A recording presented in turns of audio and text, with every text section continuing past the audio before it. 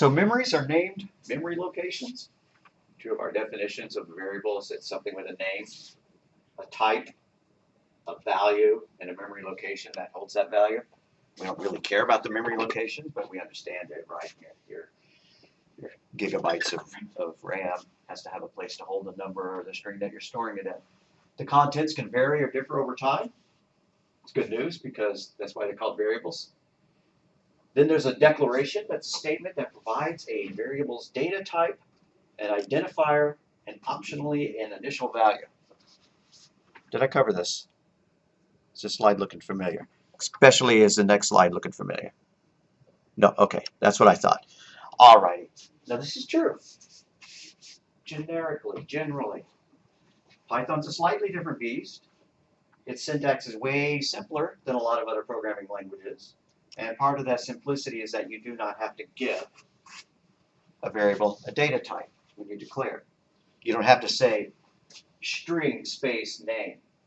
You just say name, right? An initial value, on the other hand, is how it knows the data type. So it's like this is mandatory in Python. And you don't do this, right? So when you take the quiz, if it asks you if the value is optional, just obey the rules. And when you're actually programming, just know that of the four things that a variable has, Python does not make you specify a data type, but that data type is assigned when it's declared. Just like the memory address is assigned when it's declared, right? We don't go in and we say name is equal to Joe and then say, oh, and I want you to store that in RAM address number 1,003,271, right? So we don't, all we do is we specify a name and an initial value, the identifier. It calculates the data type, it calculates the memory address, and we're ready to go. So just want you to know that languages can differ, sort of, from what we're seeing in the book because the book covers a whole bunch of languages. The book will use different terminology. The book uses the term module rather than function. I will use those terms interchangeably. And then if you go and you take scripting, you will find out that Python uses the word module in a completely different sense. Python uses the term module to mean a file. You know, a PY file with a bunch of functions in it. And those functions, this thing's calling modules, we're calling it functions. It'll make sense, it'll flow. Just know that we're learning a these are the specs, right? This is a blueprint for the house, but when you hire the architect, you start giving more details, right? You know, I want this material for my countertop, and you know, I want it to be this color and stuff like that. And hey, can you give me a larger garage or whatever, right? You know, so the end result can look different than the blueprint. This is general computer sciencey stuff, well worth knowing. But there's always a difference between book learning and practice, and we're learning both. So there's something called declarations. Declarations is when you declare a variable. And in a lot of languages, when you declare a variable, you say what kind of variable it is, and you give it a name. Just like I mentioned, string space name. They're using the generic term num to represent number. But there's two kinds of numbers, right? There's ints and floats. So a lot of languages will say int space my number, and float space my cost, right? And int space my height in inches, right? We can do that.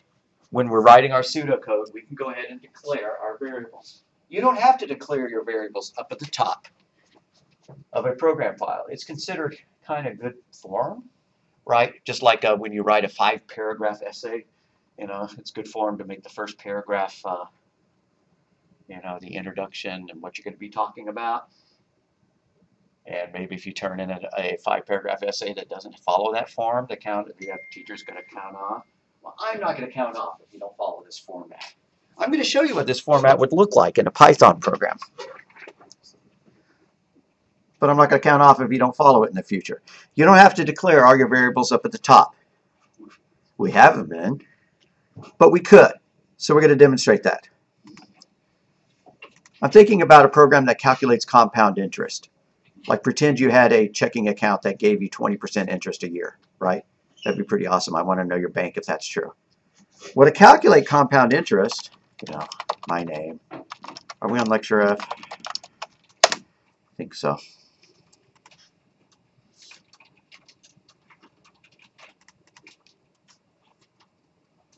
Yep.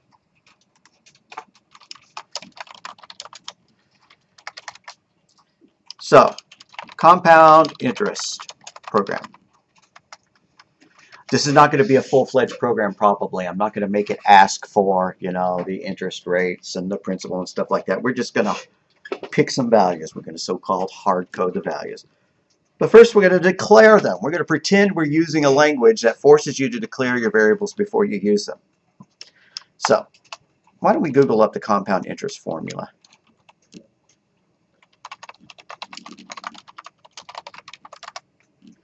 There's another version of this formula that accommodates if you're adding a certain amount every month, right? You're depositing $100 every month into this account and it's accruing interest. This is a simpler version that doesn't take that into account. All right, so I see several letters here. P, A, R, N, N, T, where P is the principal. That's what you start with. You deposited $100 in the account.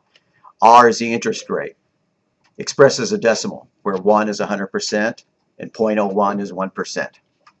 N is a number of times it's compounded per year, right? You can have, quarterly interest. You could have monthly interest. You could have yearly interest. Maybe we'll just specify monthly, something like that. And then N is also used there, and then T is used there. Now, these are all single-letter variable names, and I've kind of told you, to see if you can avoid using single-letter variable names. However, this formula is so beautiful that I may stick with single-letter variable names. They sure are easier to type in this case, right? P is easier to type than principal, because I probably wouldn't remember whether it was PAL or PLE. So let's use these as our variable names. I'm going to come over here, and I'm going to create a declaration block. I should do this in pseudocode first. I should format it in pseudocode first, but it's more fun to write Python, isn't it? Who wants to do the pseudocode? Who wants to do the Python? I see more hands for Python. Yeah, I agree. Okay, so our declarations. A equals 0. That's the end amount. Putting a comment there to indicate what it is.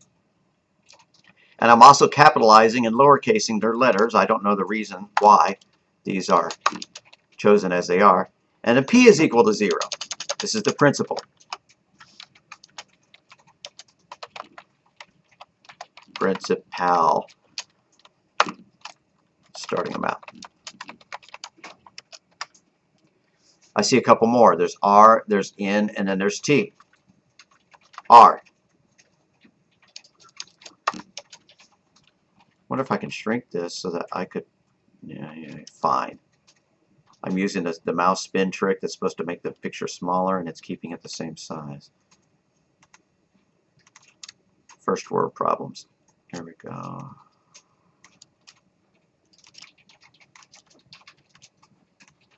Right.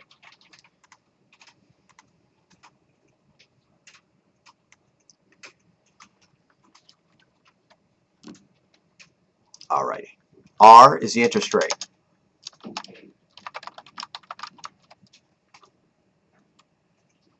As a fraction. 1.00 equals 100%.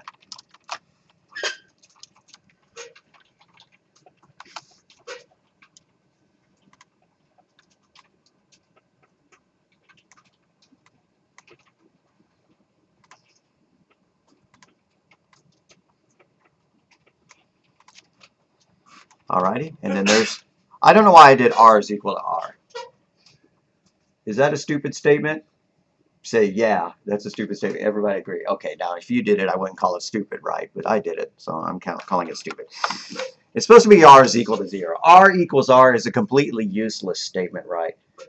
You're just saying, yeah, I'm copying the value of R into R. But it's even more stupid because it would be a syntax error. Can anybody tell me why R is equal to R would be a syntax error?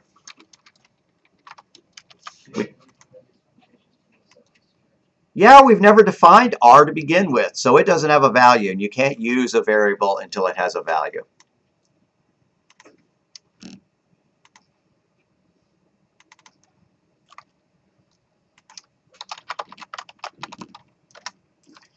All right, and then there's N. Oh, I forgot to fix it. R is equal to 0. N is equal to 0. Number of times per year. And then there's T is equal to 0. Years. All right. Looking good, except, you know, they don't have any values. To make a good program, we need the input statements. We could be reading this from a file. We could ask the user. This is what's calculated. So I think I'm going to come back up here and put calculated next to that, just so that in the far future somebody would understand that that's going to be something that's calculated. And the rest of these are input variables. I'm going to be lazy for now and just, like I said, hard code some values. Let's say that I'm starting off with $1,000.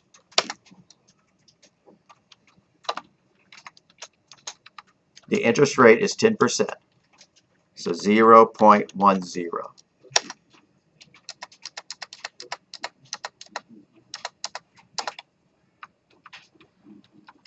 How many times a year? This is monthly interest, so 12 times a year.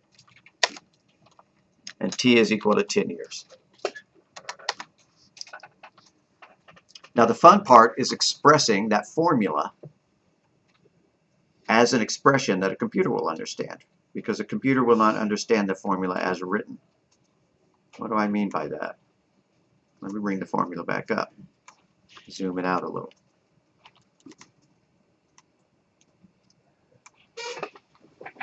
If I type this in as is,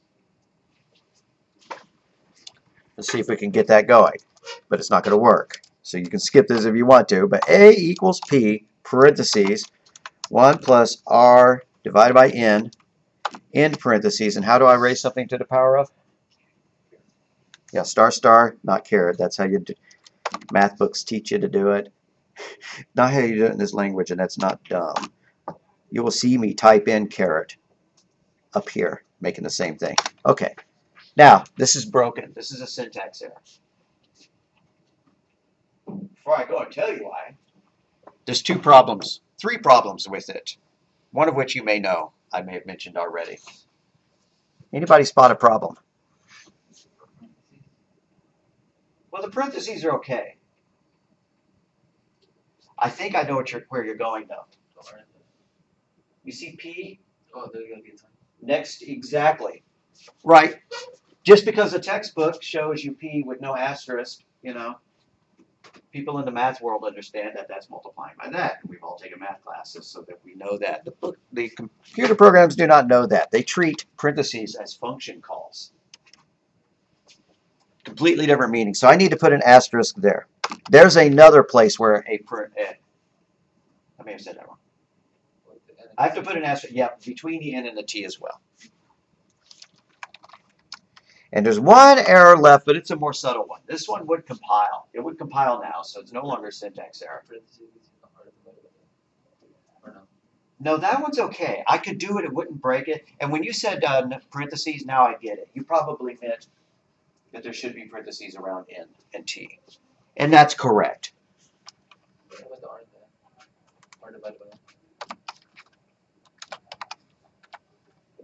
We could break it down further. We could put parentheses there. Would not break it. But those aren't necessary. The reason why is because of PEMDAS, please excuse my dear Aunt Sally, the order of evaluations, multiplications, and divisions happen before additions and subtractions. So this part would happen anyways first. But if there's ever any doubt in your mind, go ahead and use the extra parentheses. It's not a bad idea. I may leave them there. I like them. Okay, now that's a valid calculation, but I ought to say what I'm doing. I have to say what I'm doing here too, so maybe I'll give a comment. Determine values. That should be a place where we have, 4 input statements. And then calculate interest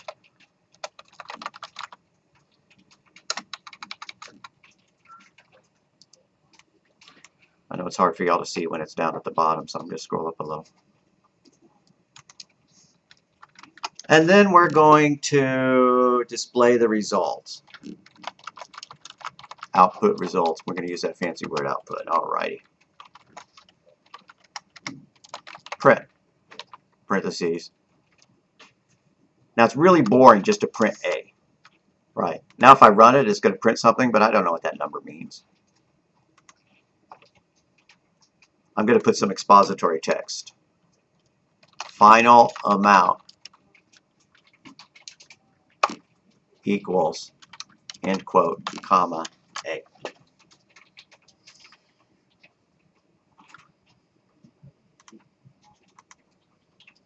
Now we can make it look even better. What would be, I mean, not, you may not know how to do this yet, but what would make this output look better?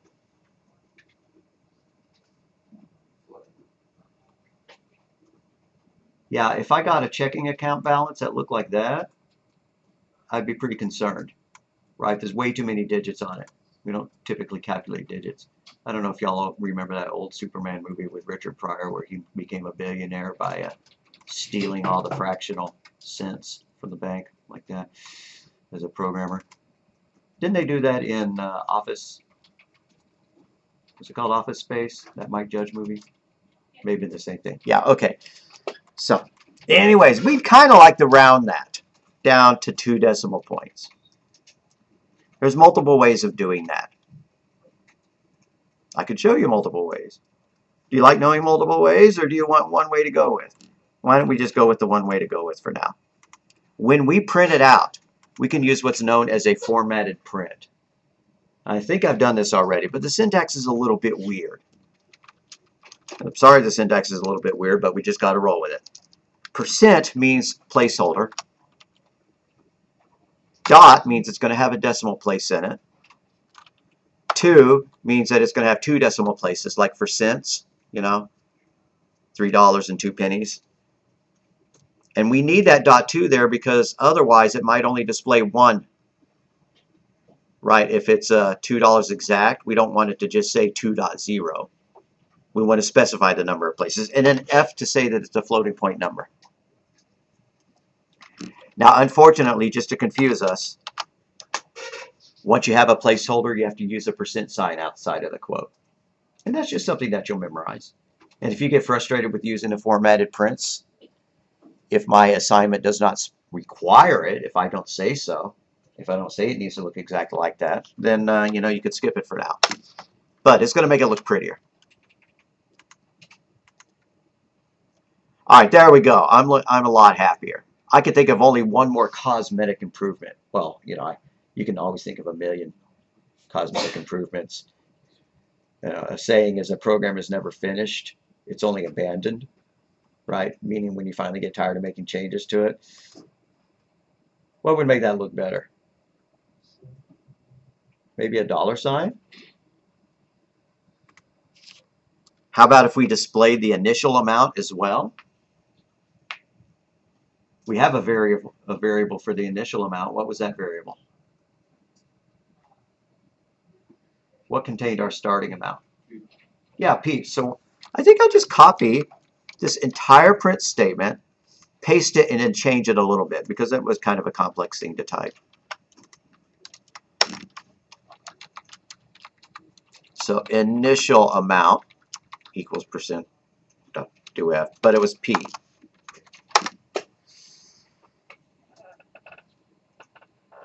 And we could do the same thing for R and N, right? The rate. What that's called, maybe there's a different term for it the book uses, I forget. When we hit it, I'll remember.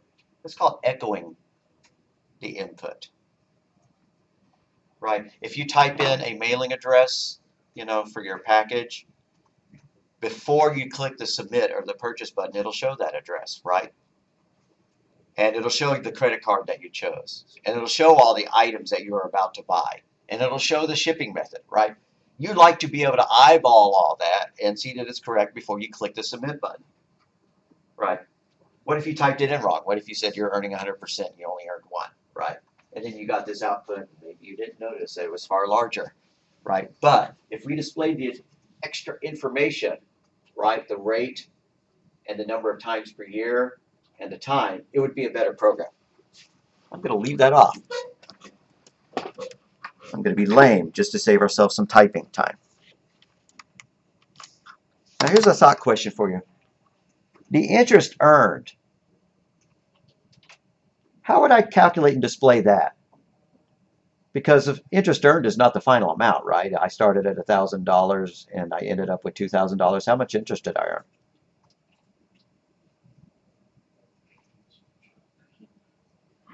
I think I heard murmurs. Somebody be bold and say it more loudly. Yeah, you just subtract, right? So the interest earned is the final amount minus the initial amount. So let's do earned equals P minus A. Okay, now our program isn't as structured as it was. For one thing, I was declaring all my variables way up here, right? I was being all fancy like the way the book does it. Earned equals 0. I could just abbreviate it E, right? We're abbreviating everything else. And that's interest earned, calculated.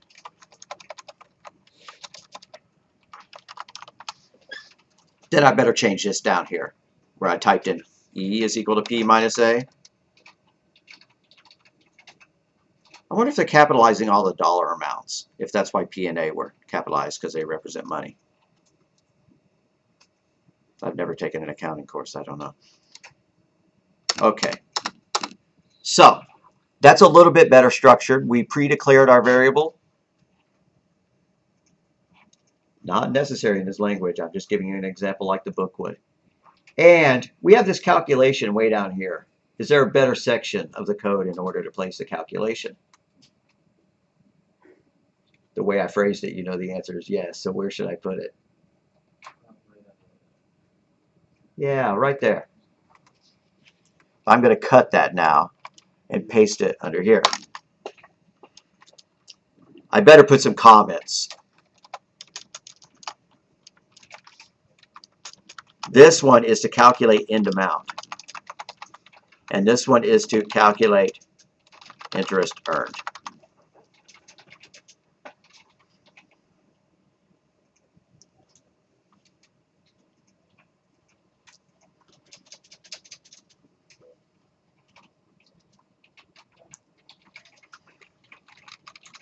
And then I want to print that out, right? No reason to calculate it and not print it. So I'm going to copy and paste one of those print statements. I could put it between the initial and the final or at the end, you know, doesn't really matter. Maybe to make it easier to spot, I'll put it at the end, but you can put it wherever you want.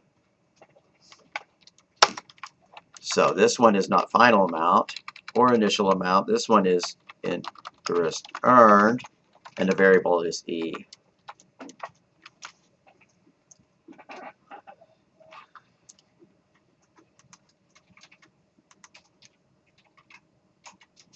And I made a boo-boo.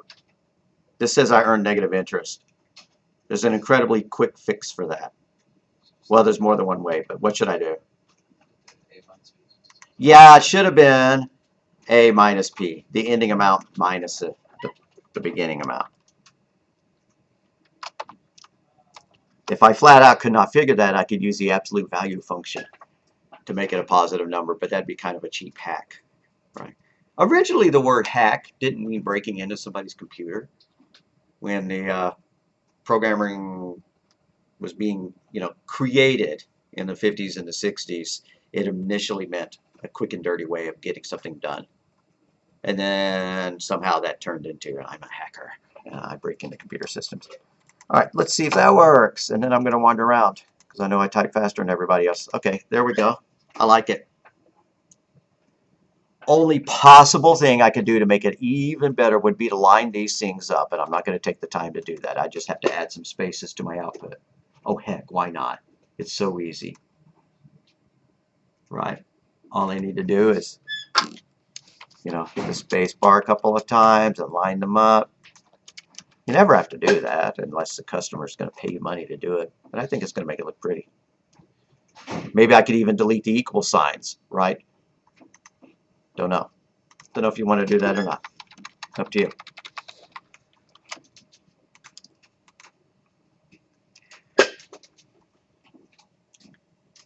Now we could have automated that to where we didn't have to add those spaces, and it would right justify the numbers and it would left justify the strings. We could have changed our formatting statement a little bit to get that to happen, but that's good enough.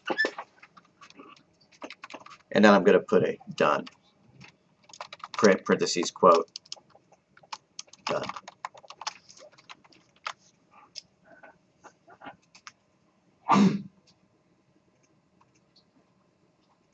Alrighty, I kind of wish that I could get this all in one page, right, to make it easy to see. I'm going to paste it into Word, I guess, because I know how to zoom Word in and out real easily.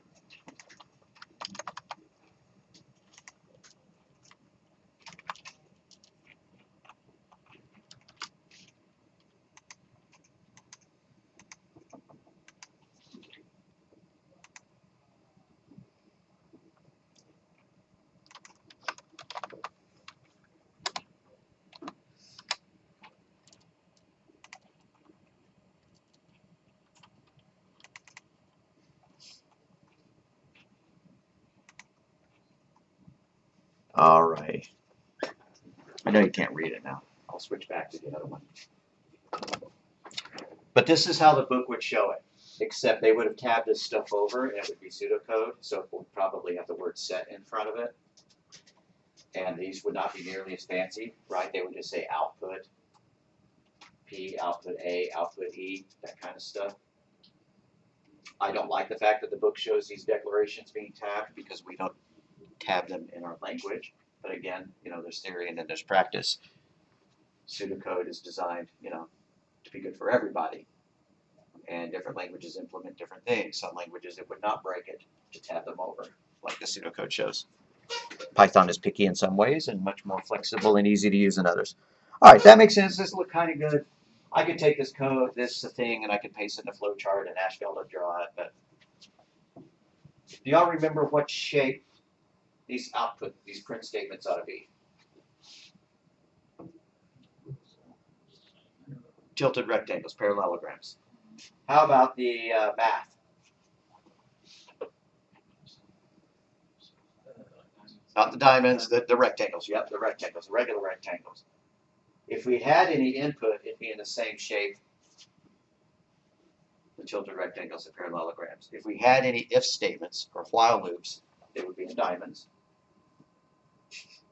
I love you, programming. There we go, like that. And then we would begin it and end it with an oval.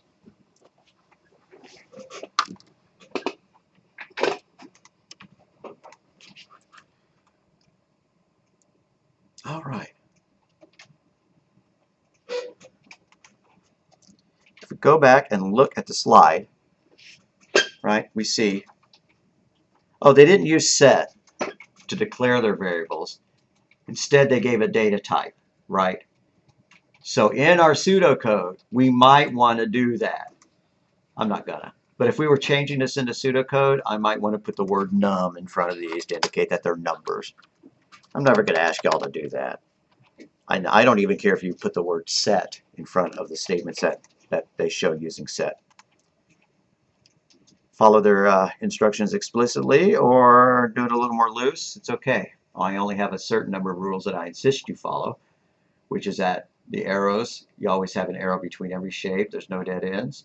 That every block has one and only one line leaving it unless it's a diamond, in which case it'll have two lines, which have to eventually reconnect. And that the kind of statement it is goes in the right shape.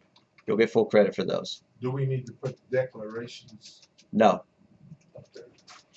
Not unless you code it that way. If your pseudocode looks like it that way, go ahead. The cool thing about putting declarations like that is it gives you the right to put multiple variables in a single box rather than one box, my number equals 3. Another box, A equals 7. Another box, R is equal to 3. If you feel like assigning a whole bunch of variables like that, go ahead and stick the word declarations on it. But don't cheat. And what do I mean by don't cheat? Don't define a whole bunch of variables and then do a whole bunch of equations and just think that it's cool to put that in one single rectangle. Your equations should never go in the same box as a declaration. And if you're performing anything more complicated than an assignment of data, like this, right? This absolutely should not go in the same box as this, right? It'd be fair game to put all of this in one box. Also, don't put your input statements in one box, right? If we're asking the user for the number and then for the quotient, don't put input, number, and quotient. Pretty much every line of code should be in its own shape. It's just that they demonstrated that it's okay to put multiple initial assignments in one box. The only thing I would count you off for is if you put multiple other things in one box rather than just assignments like that. No multiple input statements, no multiple calculations, that kind of thing. No multiple prints.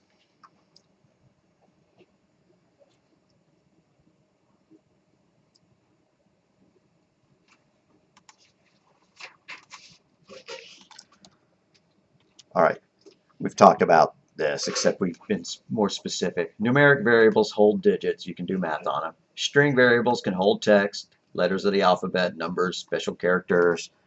You can't do math on them unless you convert them. Then there's something called type safety. Prevents assigning values of an incorrect data type. Sounds great. What if I go in and since P is equal to 1,000, don't type this because it's wrong and I'm probably going to delete it. And then later on I decide that P is supposed to equal something else and I type in P is equal to 10.2. I don't know what it means, why I type that. This in other programming languages would be counted as an error if we had defined this as an int.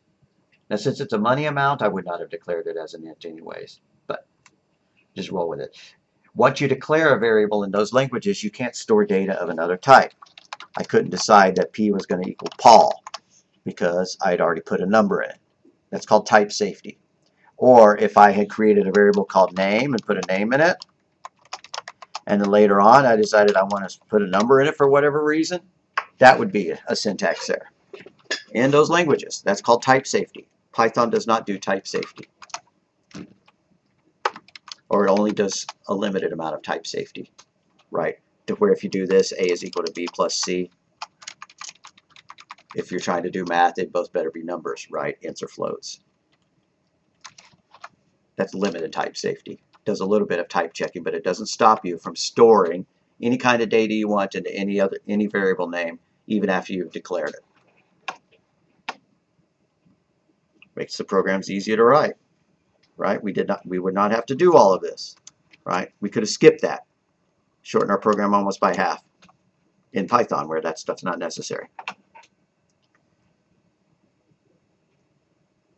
I will reiterate one more time, I'm not expecting you to put all your variables up at the top before you use them.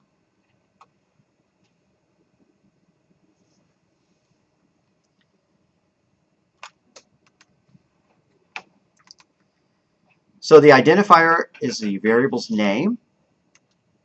The programmer should choose a reasonable and descriptive name for variable. In other words, these single letter variable names I've been using are for the birds. They sure are easy to type. They're seductive. Programming languages have rules for variable names. A long time ago, there were programming languages that required all your variable names to be uppercase. And that's not true anymore. A long time ago, variable names couldn't be numbers. Nowadays, they can have numbers in them. But they cannot start with a number. Tax rate 2008 is valid, but 2008 tax rate is not valid. Some languages allow hyphens. Ours does not. Right? Because A dash B in our language would mean A minus B. To do the same thing, we get to use underscores. And honestly, I've never seen a language that allows hyphens in a variable name. And then the reserved keywords are not allowed.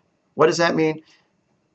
In my code, you know, the reserved keywords are shown in orange. We don't even have any reserved keywords in this. That's kind of neat. But if I did, like an if statement, if E equals 7 colon print neat. Stupid, right? But we see a keyword there. The keywords are reserved words. They're the words that control the logic of the program. Our logic is just top-down, so we haven't seen any keywords yet because top-down doesn't require, you know, changes in logic like if statements and whiles and stuff like that. If you tried to do this, if is equal to 7, if for some reason you thought that was a great variable name, it was an abbreviation for international funds or something like that, that would be a syntax error. There are more subtle versions of that, though. You don't want to mix function names and variable names. What do I mean by that? What if I decide to name a variable print? Print is equal to 1, 2, 3. For some reason, I decided I need a variable named print and I need it to hold a value, so I do that. That's not a syntax error. It'll run just fine. But if I had that somewhere else, it would break the program. If I had it before these print statements, and I'm going to probably wind up deleting this entirely, so don't be making every little change I make here. There we go, right? And kablooey, now we have runtime errors. Why? I have redefined what print means, right? It's like I closed Walmart and I built a, I built a bank there. It has a completely different function. Print has a completely different purpose now that I've stored a value in it. It's no longer a function for displaying output. So even though it is legal in this language to accidentally overwrite a function name with your own variable name, don't do it. How do you know you did that? When something breaks, Or if you type it, our variable names are supposed to be in black and it's showing up in purple. That's a bad sign. There's one function called sum. I love using the word sum as a variable name, right? I'm going to calculate the sum of all the scores.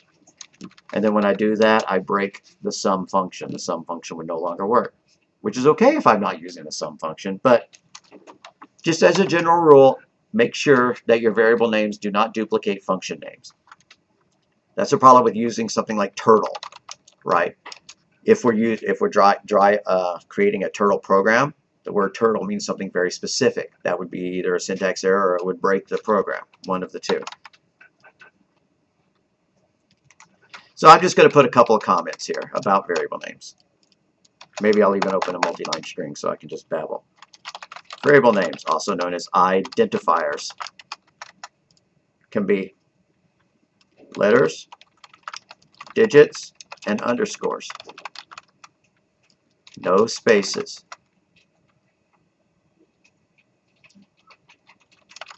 Cannot be keywords. Reserved words.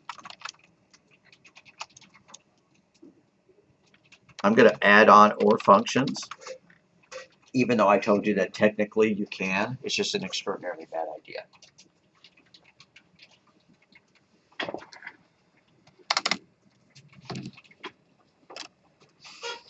When you take other programming languages, other special symbols may be allowed, like $signs. So you could do profit $sign or $profit. In some languages, you have to use a $sign for something in certain variable names. It's a good idea to learn one programming language. It's an even better idea to learn 2 programming languages, because once you learn 2 programming languages, you could probably sit down and learn the third in a matter of days, because you've already got all these concepts. Now, that's not strictly true if they are completely different alien things, right? But like if you learn Italian and then you learn Portuguese or something, I think those are pretty closely related languages. You could probably learn a third Romance language pretty easily, but that would not help you a bit in learning, some flavor of Japanese or German or something, which are fairly dramatically different. Still, the concepts are going to apply. Loops and functions and variables, right? That's going to apply through pretty much every programming language you ever encounter.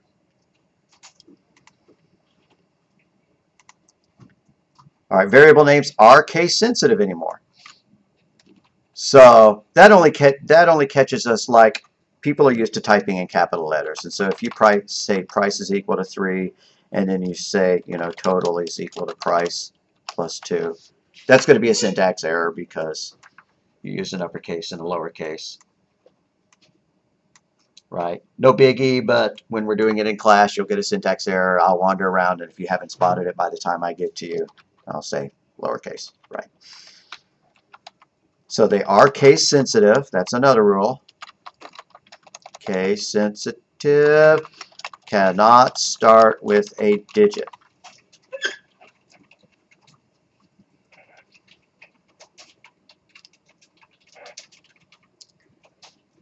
Now, I don't recall if the book demonstrates this, but people have different ways, different tastes for picking their variable names. It's a very personal style thing.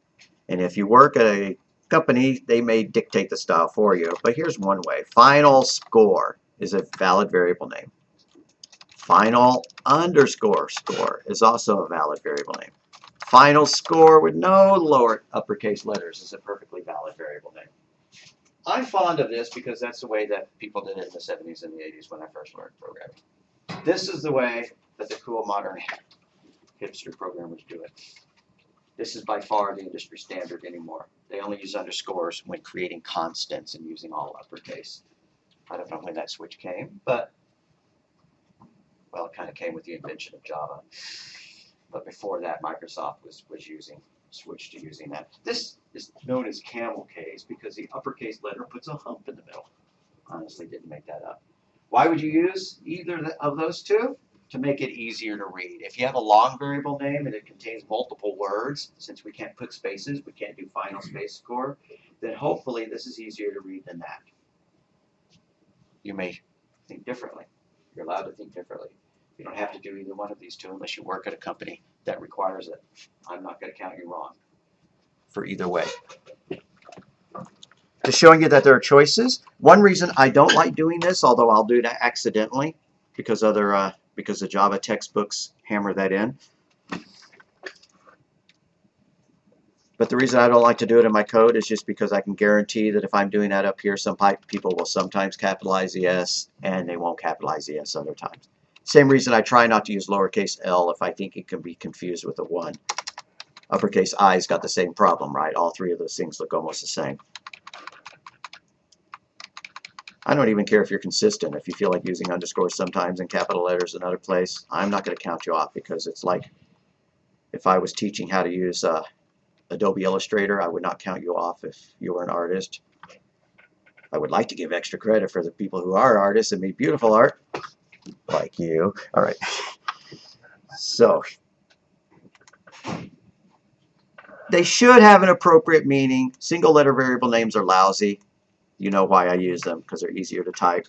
And they also, fit in with some of the formulas we see when we Google the formulas. That doesn't mean I won't use single letter variable names. I think that they are correct when you're creating counters, right? If you're just going to write something that's going to count from, 1 to 100, typing X as your counter is a lot easier than typing the whole word counter, right? So X, Y, and Z are common counter variable names. I, J, and K are common counter names. Right? I need 3 counters. I'm going to make the first one I, the next one J, the next one K. That's just, those are not rules, just stuff that you see out there in the wild. Camel case. The hump in the middle with an uppercase. Pascal casing. I honestly had not even known that this style had a name until I got to this textbook. That's where you put a capital letter as the first name of your variable. I strongly recommend not doing that because a lot of languages now reserve capital letters as the first letter in a variable name for a very specific purpose that we're not going to get to for a long time. So, how about our rule is in general, try to use lowercase letter variable names. I don't care if you mix uppercase and lowercase like they show here. And I will break that rule when I do uppercase letters like in this example. But if it's more than one letter long, I never begin a variable with a uppercase letter, just because that's been burned into me by C#, C, Java, a whole bunch of object-oriented programming languages where an uppercase letter in the beginning means something very, very specific. And then there's Hungarian notation. Hungarian notation, it wasn't invented by Hungary, but it was invented by a programmer at Microsoft from Hungary, and so his fellow programmers teased him by calling it Hungarian. And then, since Microsoft wrote so much code and so many manuals and stuff like that, it became adopted in the industry. It's no longer that popular, but it's putting the data type in the variable name. Like you could do int, you know, something you would need a counter for, or inches. You could do float, you know, average, right? You could do string name. You could abbreviate those things. You could do I, you know, for counter to indicate that it's a counter. S to indicate that it's a name. And since I learned programming, or at least a good portion of my profitable career was writing code that, you know, did stuff with Microsoft languages, then I did start doing that. I have unlearned it for this course. I no longer do, or I've unlearned that. I don't do that. But if you ever see it, that's what they're doing. They're trying to tell you that, oh, name is a string, and that average is a floating point number, and that inches is an int. Now, why would you need to know that? Because we mentioned type safety, where if you store the wrong kind of data in the name, it would be a syntax error or it would crash. So it was real helpful for programmers back in those days to who used languages that were strictly typed, so that you would know if you were halfway down in the code whether average was an integer or a float or a double or any other number, you know, of different data types. Don't see that a lot anymore. I'm sure a lot of people still use them. Snake casing. That's when you use underscores. I like that. Snake casing. And then mixed case with underscores, which is similar to snake casing, but new words start with an uppercase letter. So I guess it's a camel mixed with a snake, some mythical creature. And then kebab case, like shish kebab, where you have a hyphen. Never seen those. I'll never ask you a question about snake casing, or mixed casing, or kebab casing, or Pascal casing, or Hungarian, or camel case. None of my quizzes will have any of those terms in them. If you run across a term like that while taking a quiz, and by the way, it's totally fair to just go and hit the book to look something up while you're taking these quizzes, because that's the way my exams are. They're open book. They're just learning. That they're not knowledge testers so much as learning tools, like worksheets. Okay. The assignment statement. In pseudocode, it's set. Set something equal to a value. That's called the assignment operator, the equal sign.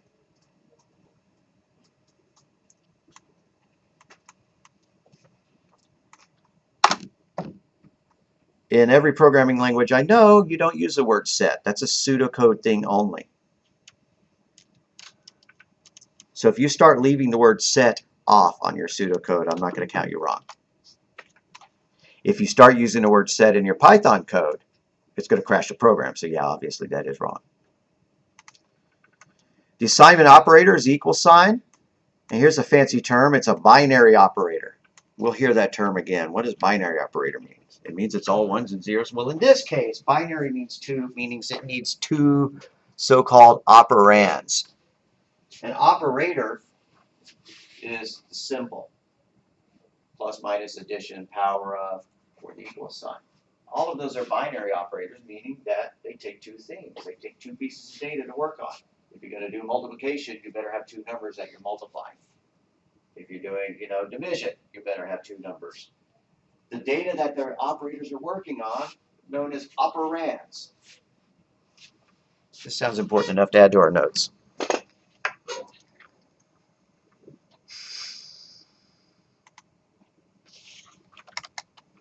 Operators are symbols, not words.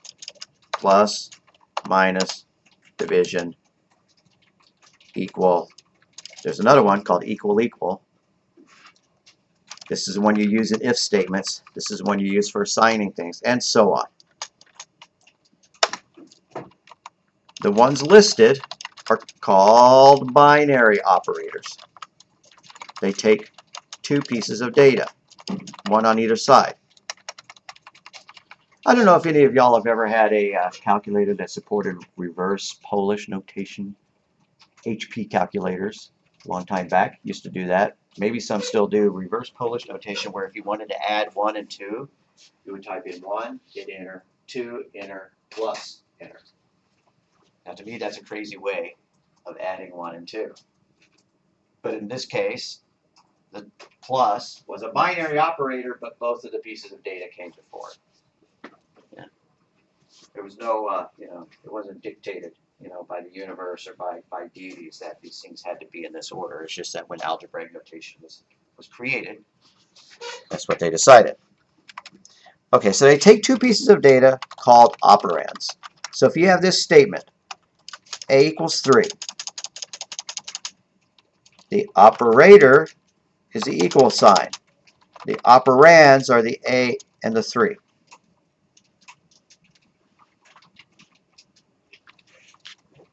So if you have this statement, x equals y plus z, you may say, well, I see more than two things. That's not a binary operator, that's a ternary operator. No, it's not, because each one of these operators really fundamentally only has two pieces of data. It looks like this equal sign has three pieces, right? It looks like maybe that both of these things are operands that hook up to the equal. But no, what happens is all of these symbols are processed separately. So this plus sign has two operands, y and z, right? Like that. And then once that is calculated, that is one more operand for this one. So he has two operands as well, the result of that and that. And do you have to remember the term binary operator as you're programming? Right? Is that constantly bouncing around in my head? No, but it's a quiz question, an exam question. If you have binary operators, are there any other kind of operators? Yeah, there's one called a unary operator, which is a minus sign to make something negative. Example, -3, right? That is really not a digit. It's an operator because it's a special symbol. But what does it do? It just flips the value of 3 from positive to negative. That's about the only unary operator I can think of. I can think of one more, but it's not even supported in this language. Is there a ternary operator? Yeah, in some languages it requires 3 components. So I'm just going to even maybe delete the term unary operator. Or I'll just say the hyphen flips the value to be negative. And then you get into the question of, well, why do they use the same symbol in multiple ways? And the reason they do that is because that's how we like to write it, right? And I'm surprised that doesn't cause problems. What if you did this? I'm trying to think of an example. Y minus 3, right?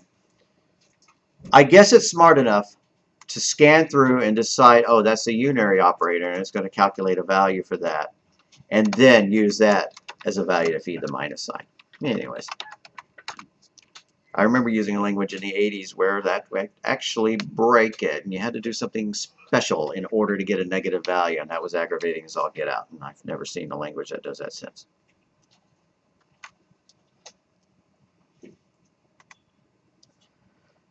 So, the assignment operator has right associativity. There's another quiz word I don't care that much about. But what right associativity means, right to left, right? All of this data gets copied over here. Other operators, like math operators, are left associative, meaning they go from left to right, right? If you have A is equal to 1 plus 2 plus 3, you have the 1, and then the 2, and then the 3. They're done left to right. But the fact that it is right associative is why you cannot do this. So the equal sign, single equal, is the assignment operator. It is right associative, meaning right to left. So you do A equals 3 and not 3 equals A. Right, because we couldn't copy A into a 3, right? Doesn't mean anything. And it's not going to magically know that we wanted to take that 3 and copy it into an A. Maybe it kind of makes sense. Well, why can't you do that? But if there wasn't a hard rule, then how would we know what that meant? Would we know whether B was going into C or C was going into B?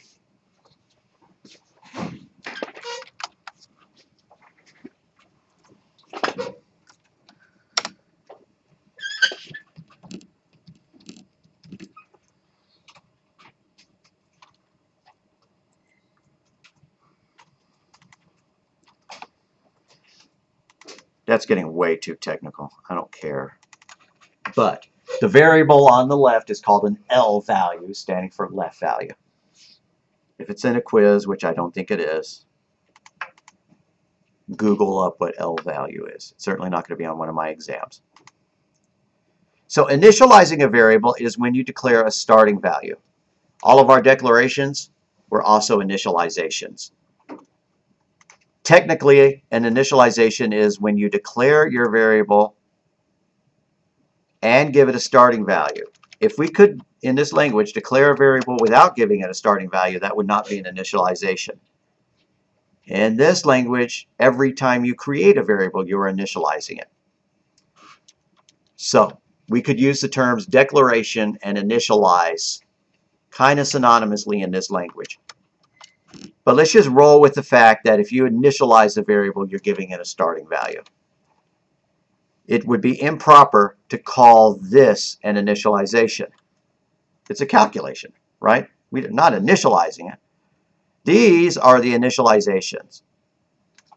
And if we had not put all these zeros here, then these would be the initializations because they would be the starting values.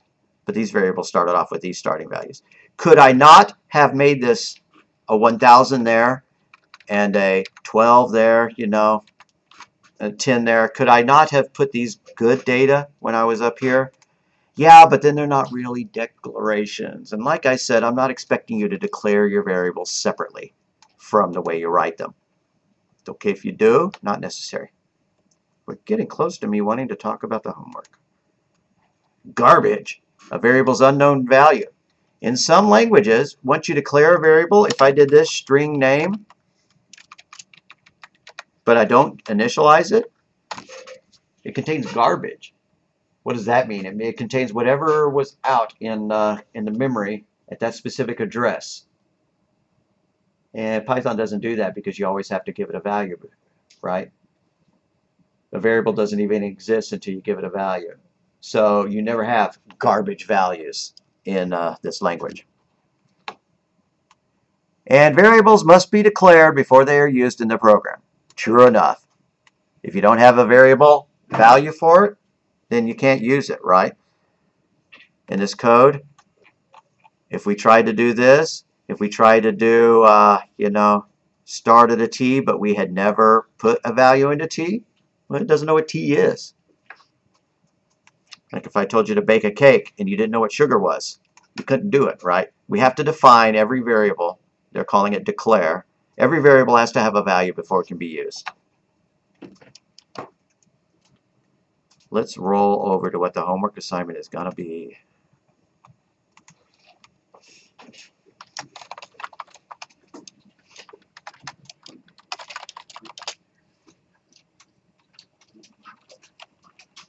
Take the interest program we wrote, and I'll include the code in the assignment.